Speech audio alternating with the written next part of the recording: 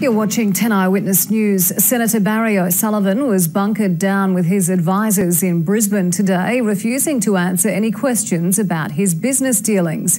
His family companies have been profiting from federal government contracts, which is forbidden for MPs.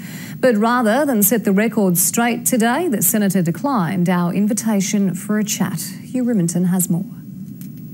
Just last year, Senator Barry O'Sullivan lavished praise on public servants controlling a government agency, the National Disaster Relief and Recovery Arrangements, or NDRRA. I personally believe you need to be congratulated.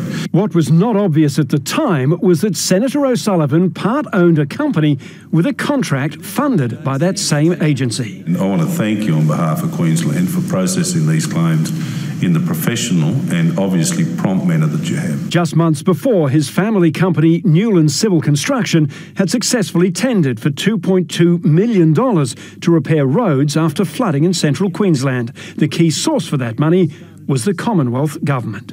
Well, I think Senator O'Sullivan could find himself in some difficulty. As 10 Eyewitness News revealed exclusively last night, Senator O'Sullivan's apparent private income from several Commonwealth contracts puts him, at least potentially, in breach of Section 44 of the Constitution, which forbids parliamentarians from having any direct or indirect pecuniary interest in any agreement with the Commonwealth. It's there to stop people profiting from arrangements with the public service, which surely should not happen if they're a member of Parliament. Senator O'Sullivan yesterday released a statement saying he has done nothing wrong. He has not responded to our questions today. Given the seriousness of these issues, there is a remarkable lack of interest from the government. If Mr Riminton wants to commence proceedings against Senator O'Sullivan, he's free to do so, I'm sure. No, Mr Turnbull. As you know, journalists cannot refer such matters to the High Court, but the government can. The Attorney-General, so far, has done nothing. No. Right. You haven't sought advice in relation to Senator O'Sullivan? No. Right. Look, the government can't cover this up.